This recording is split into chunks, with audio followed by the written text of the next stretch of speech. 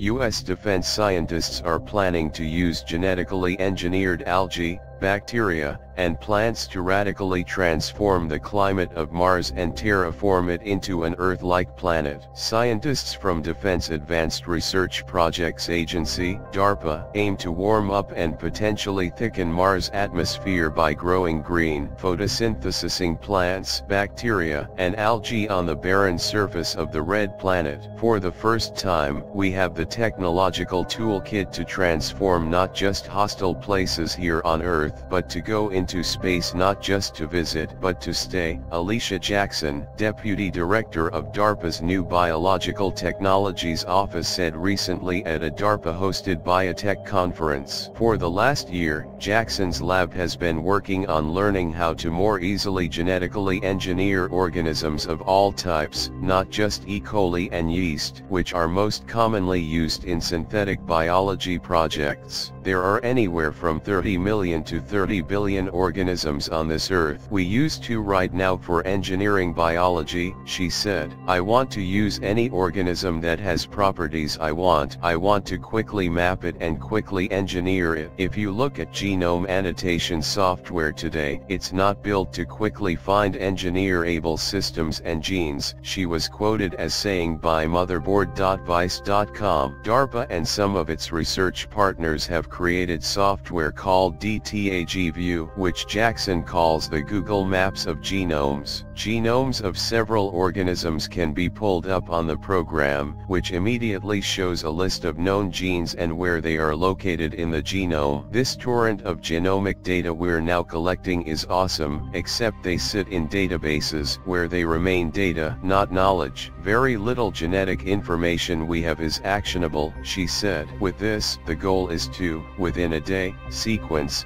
and find where I can best engineer an organism, she added. The goal is to pick and choose the best genes from whatever form of life we want and to edit them into other forms of life to create something entirely new. This will probably first happen in bacteria and other microorganisms, but the goal may be to do this with more complex, multicellular organisms in the future. DARPA plans to use specifically engineered organisms to help repair environmental damage. Jackson said that after a natural or man-made disaster, it would be possible to engineer new types of extremophile organisms capable of surviving in a scarred wasteland. As those organisms photosynthesized and thrived, it would naturally bring that environment back to health, she said. With enough practice turning Earth's damaged landscapes back into places hospitable for life, Jackson thinks we'll have what it takes to eventually try to colonize the solar system.